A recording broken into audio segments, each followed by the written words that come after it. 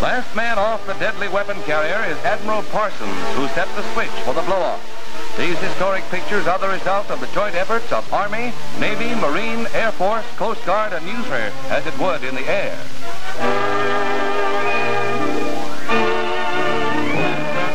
The signal, 2 minutes to go, and every fleet, all eyes are trained on the blast point.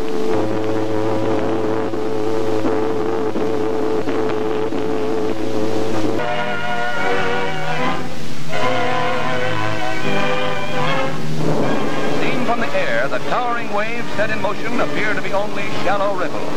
The beach at Bikini gets a pounding.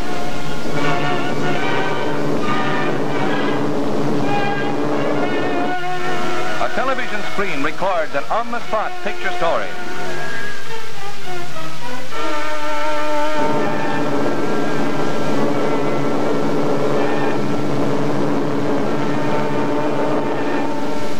Planes fly through the turbulent air mass above Bikini Lagoon, deadly with its radioactive gases. And for days it was not safe for salvage crews to board the damaged ship. Geiger counters recorded the intense rays, which would have proved fatal if the Hughes was beached to prevent its sinking. 5 submarines were listed as sunk or damaged.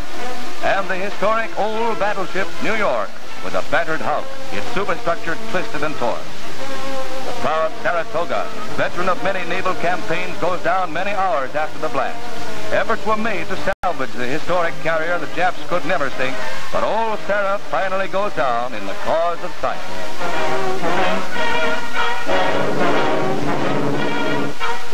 And now are shown the most dramatic pictures of the underwater blast, taken from a photographic plane.